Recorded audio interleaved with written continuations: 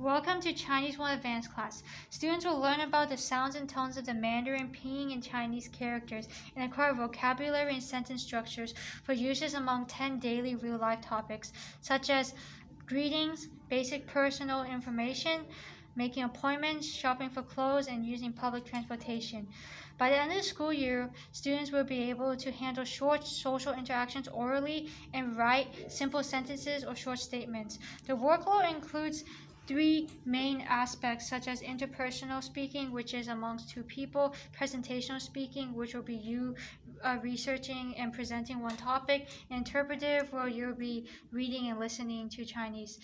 This, compared to Chinese 1 Advanced will have a faster pace, so you'll need to spend more time on homework and projects, and they'll also be more focused on studying, while Chinese 1 has like a greater focus on like projects. And so that's something to consider if you choose between Chinese 1 or Chinese 1 Advanced. Oh, I went over 2 minutes.